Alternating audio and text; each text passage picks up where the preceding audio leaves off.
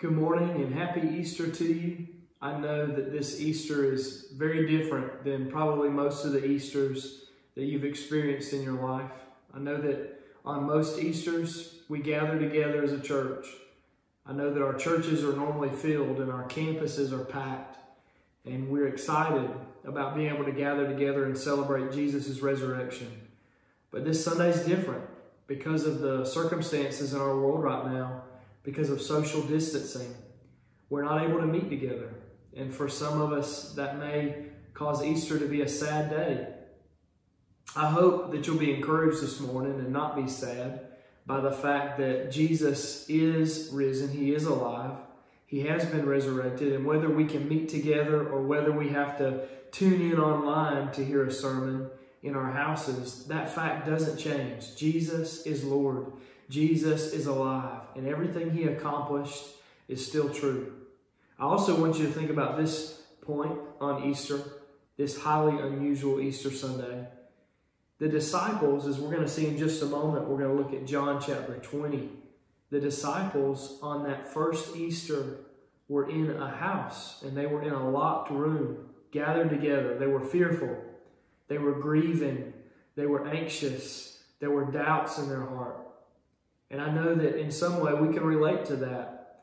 And this Easter Sunday, as we are in our own houses with doubt and fear and anxiety about what's going to come, we can relate to what the disciples experienced. And this may be the first Easter in our lives that is really closest to what the disciples felt on that first Easter Sunday.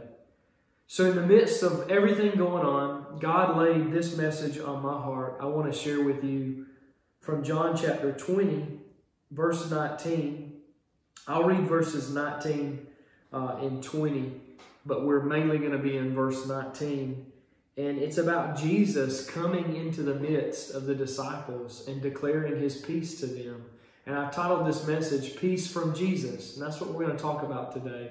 The peace that comes from Jesus. So if you have your Bibles, turn in them with me to John chapter 20. And we're going to read verses 19 and 20 together. When it was evening of the first day of that week, the disciples were gathered together, and they had the doors locked because they were afraid of the Jews. Jesus came and stood among them and said to them, Peace be with you. Having said this, he showed them his hands and his side. So the disciples rejoiced when they saw the Lord. Let's pray.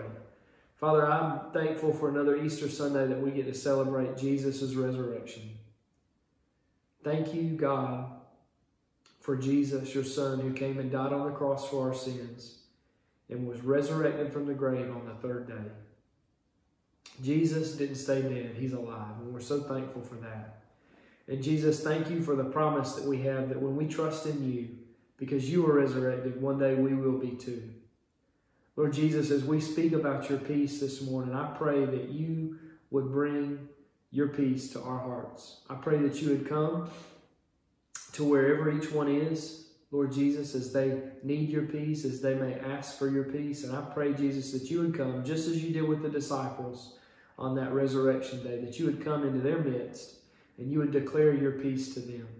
Lord, there may be some who are watching this message who've never trusted in you as their Savior.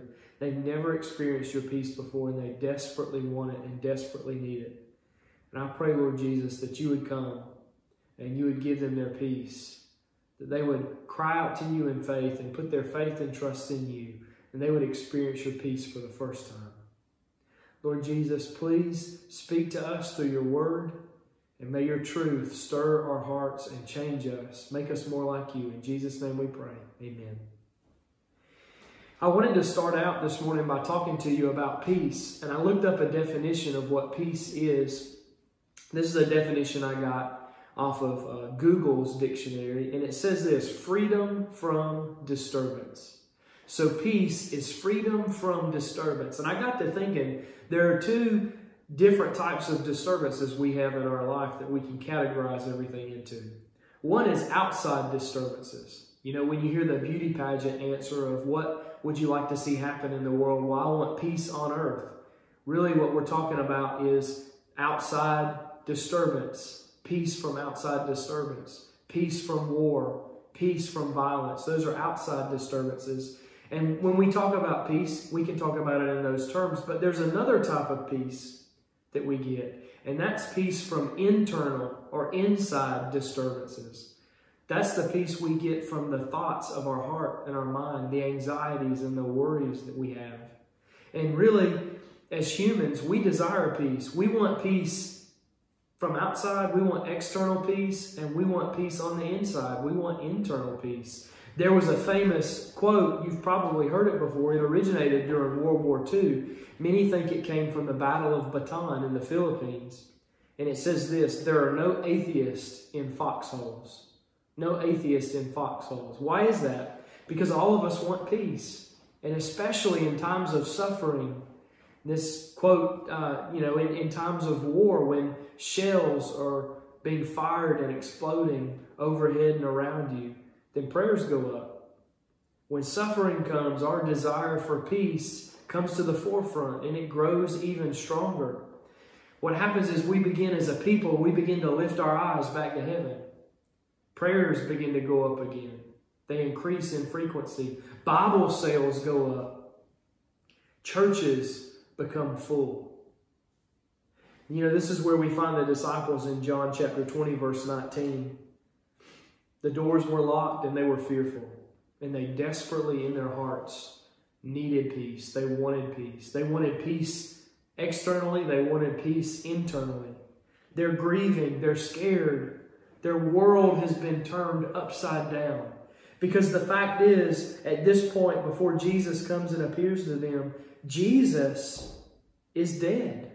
They think he's gone. They think he's dead. And I was reading in Reverend James Stalker's book, The Life of Christ, and he made this quote. He said, there was not a single person on earth in that time that thought Jesus was going to be resurrected before Judgment Day.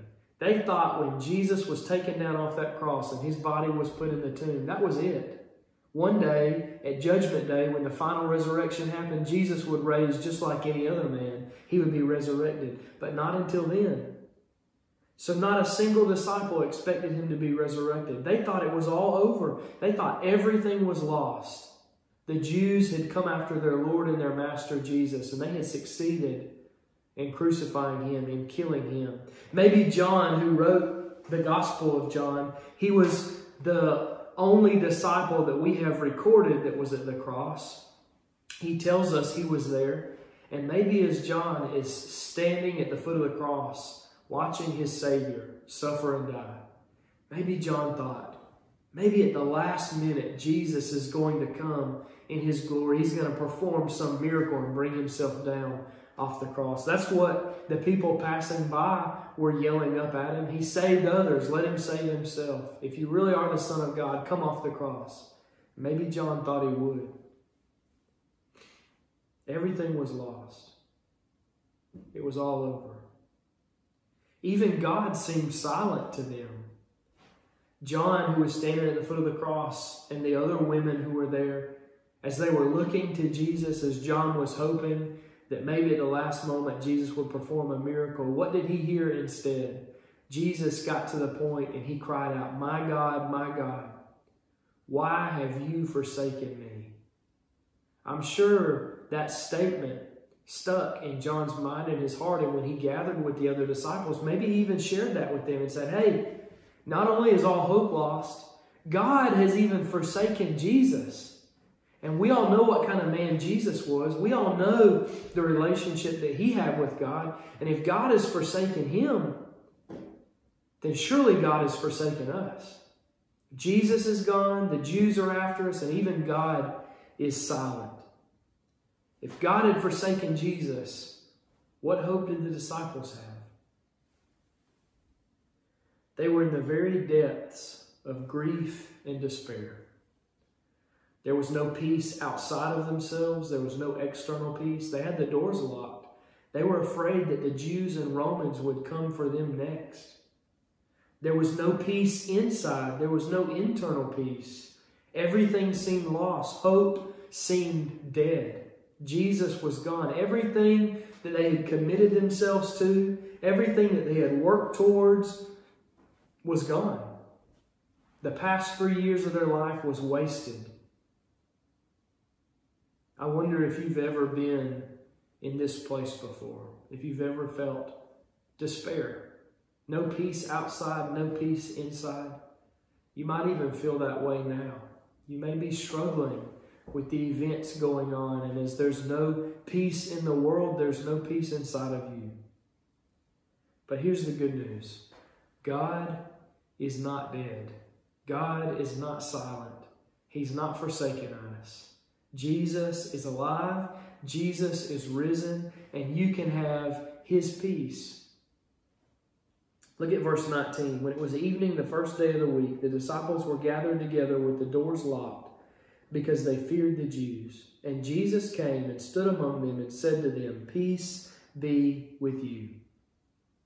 I really believe as I read this and we look elsewhere in Scripture at how God works in us, in His people, in the midst of suffering, I believe that God had brought the disciples to a place through suffering where they could only depend on Him. They were crushed. They were despondent. They were helpless and hopeless. And I believe that God had brought them to this place. God had so crushed them that their only hope was for Him. They could only look to Him for salvation. Even if they didn't know it yet, even if they thought God had forsaken them. But really, God was preparing their hearts to rejoice in Jesus. He was preparing them to be able to receive Jesus as Jesus came in all of His glory as the resurrected Son of God. See, God uses suffering to refocus His people's eyes and hearts on Him.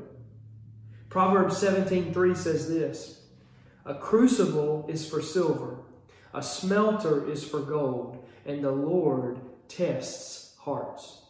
See, a crucible is what a blacksmith might use, and they would pour the silver with all of its impurities into that crucible, and then the blacksmith would take it and hold it on a pole in the fire, and he would watch that crucible in the fire, and he would keep his eye on it, because at the exact moment that the impurities bubbled up in that silver from the heat would make those impurities come out of that silver to leave pure silver there. As soon as the impurities would come up, he would take an instrument and scrape the impurities off, and the silver could come out of the fire.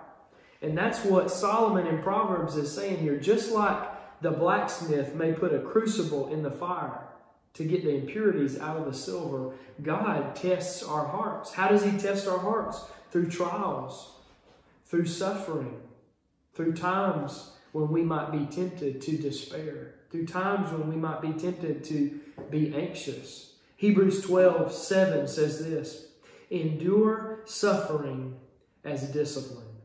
Remember, God is dealing with you as sons. For what son is there that a father does not discipline?" What he's saying is when you go through suffering, when you go through a trial, you're to think of it as a child of God as a time of discipline. And discipline is there for our correction. Hebrews 12:11 says this, "No discipline seems enjoyable at the time, but painful.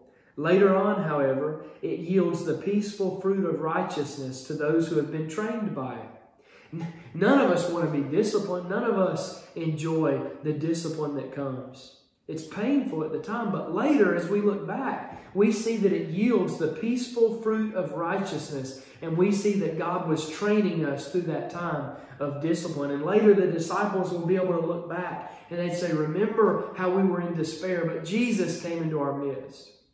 And when we saw that He had been resurrected, oh, the peace that came into our hearts. Oh, the joy that filled us."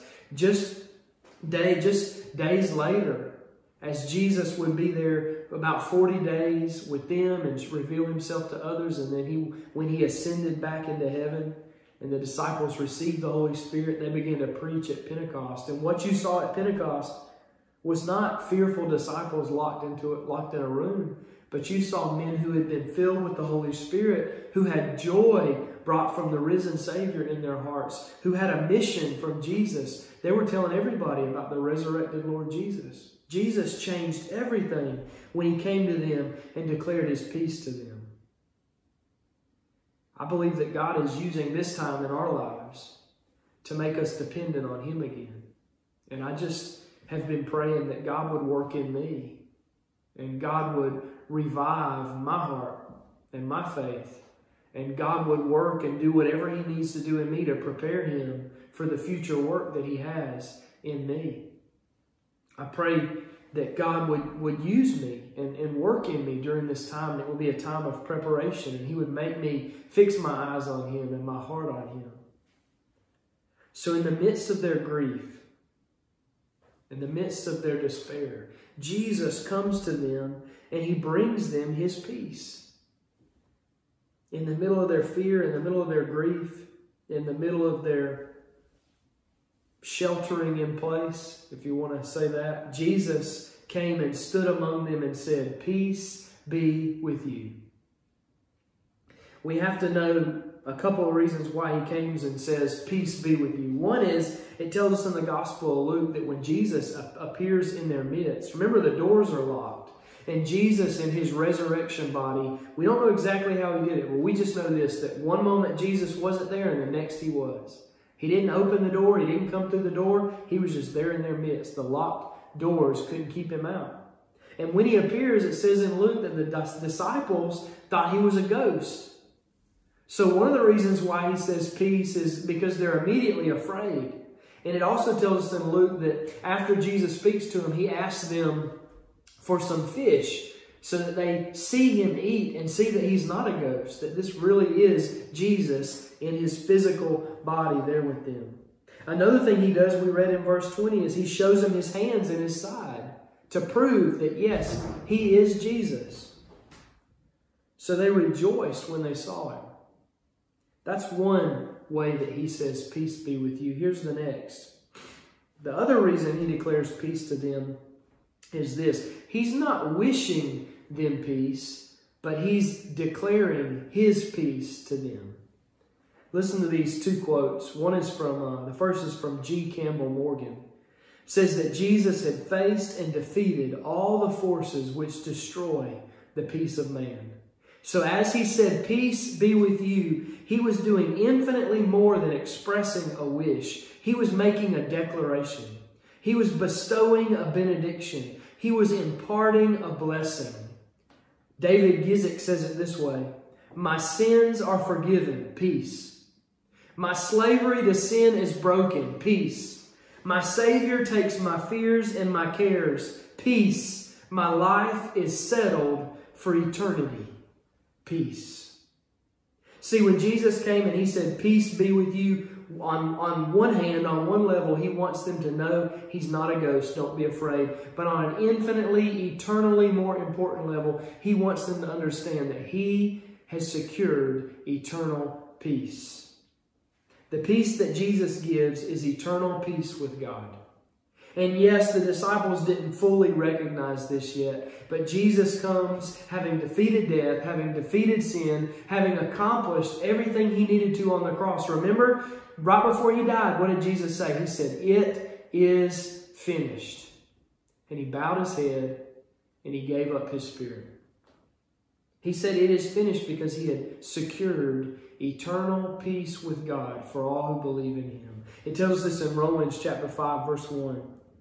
"Therefore, since we have been declared righteous by faith, we have peace with God through our Lord Jesus Christ." Because Jesus died for our sins and took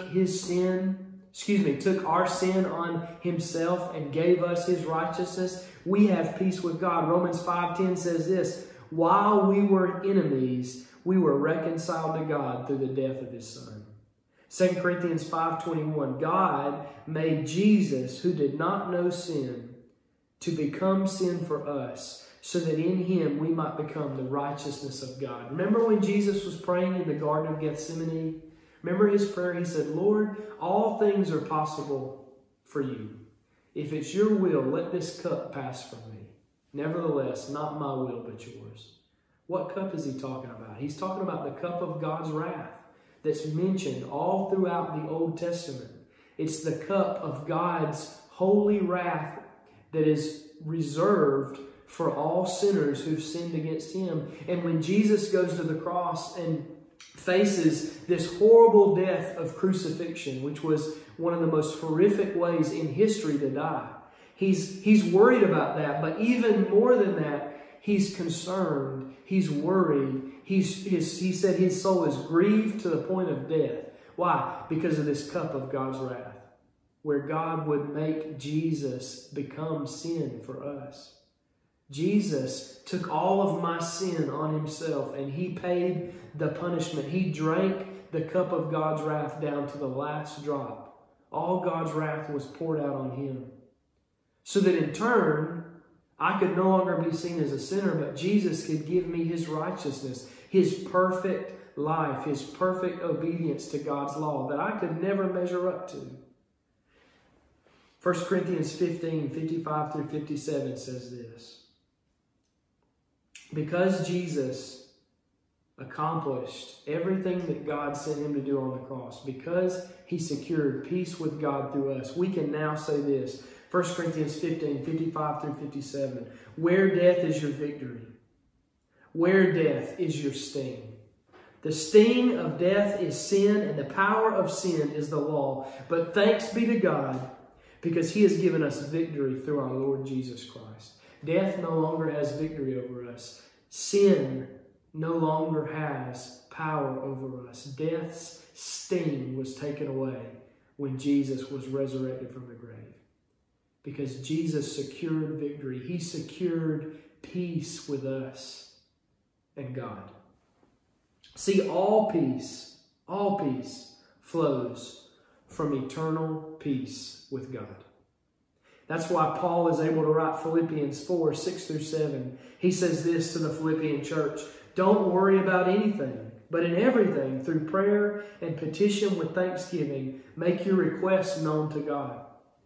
And the peace of God, which surpasses all understanding, will guard your hearts and your minds in Christ Jesus.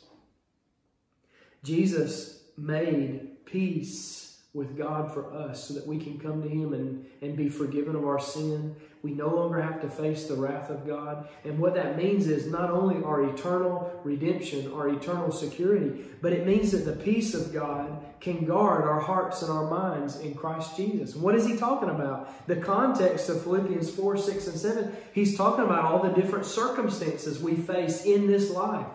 So Jesus' peace gives us peace with God for eternity, but that peace with God for eternity flows into all areas and aspects and circumstances of our life.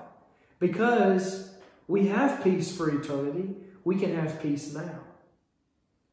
That's why Peter is able to write 1 Peter 5, 7. Cast all your cares on Jesus because he cares about you. Jesus takes away my cares. Jesus takes away my worries. Jesus takes away my anxieties because he dealt with my sin. He took away my sin. These verses are not possible without peace from Jesus. But Jesus gives us peace. So as I close, I want to ask you this question. Do you have Jesus' peace? Do you know the peace that Jesus gives?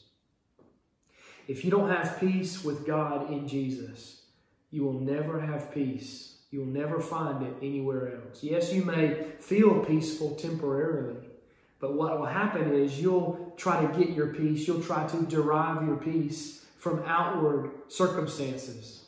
And then when everything outwardly, when the world begins to suffer, when things go wrong, there will be no peace within. But if you have peace with God in Jesus within, that peace flows into every other circumstance of your life. Listen, you need to know this. Jesus will give you his peace right now. He'll give you his peace immediately. When you place your faith in Jesus, you receive his peace immediately. I remember the moment that I experienced Jesus' peace, and I experienced it immediately. I was 11 years old. It was right after September 11th. September 11th was the event that God used to stir my heart and to show me that I did not have the peace that I needed. There was a fear that gripped my heart because I knew I was without peace. And my father recognized that. My father shared the gospel with me again. I heard it in my heart for the first time. I realized that I needed Jesus and I needed a relationship with Him. I needed His love and His peace. And I cried out to Jesus in faith, and I said, Jesus, I need you to save me. I need you. I'm a sinner, and I need you as my Lord and my Savior. And as soon as I believed that in my heart, it wasn't the words I said, it was me believing that in my heart. As soon as I placed my faith in Him, I immediately experienced His peace. That is the greatest night's sleep I've ever had in my life. I've had really good night's sleep since then, and I always am able to rest my head, as my father-in-law says, on a soft pillow because of Jesus. But that first night, it was special because that night I experienced Jesus' peace for the first time. So if you're watching this and you do not have Jesus' peace, all you have to do is cry out to Him like I did and like so many others have over the ages of history and say, Jesus, I need you. Save me from my sins. If you know Jesus and you need His peace, maybe your mind has felt distracted and it's been all over the place. I just want to share with you Isaiah chapter 23. Isaiah 26, verse 3. I read this morning. God brought it to my mind. Isaiah 26, verse 3 says this, you will keep the mind that is dependent on you in perfect peace, for it is trusting in you. Trust in the Lord forever, because in the Lord Himself is an everlasting rock. Jesus brings us peace. And I just want to encourage you to place your mind on Him. Place your mind on Him and your heart on Him, and trust in Him by spending time in His Word. It's really easy for us to trust in all sorts of different things we may hear, and I find myself doing it too. I want to find hope in the latest news report or in the latest update, but where we get our hope is in God's Word. So take some time, go to God's Word and say, God, help me to trust you. Help me to focus on you. Help me to put my trust in you, and I pray that you would do what your word says and you will give me peace. Help my mind to focus on you. I pray that this Easter Sunday will be a time where you can remember that Jesus was resurrected. Jesus died for our sins, but He didn't stay dead. Jesus rose from the grave on the third day. And He did it to bring us peace with God and to bring us His love and His joy, and you can have that love and that joy today. Let me pray for us as we close. Father God, thank you for Jesus. Thank you for the hope that we have in Jesus, and the love that we have in Jesus, and the peace that we have in Jesus. And Father, I just pray that right now, where each one may be watching this video, I pray, Lord Jesus, that you would work in their hearts through the Holy Spirit. Holy Spirit, speak to them, show them if they're in you, Jesus, or if not. If they don't know your peace, I pray that right now you'd lead them to just place their faith in Jesus. Jesus, if they are found in you, I pray that you would give them your peace. You would guard their mind and their heart with your peace that surpasses all understanding. Lord Jesus, help us to trust you. Help us to fix our eyes on you. Help us to love you and serve you. And God, I pray that you would prepare us, that these would be days of preparation where your grace makes us strong, and that, Lord Jesus, you would use us for your glory and for your good. In Jesus' name I pray. Amen.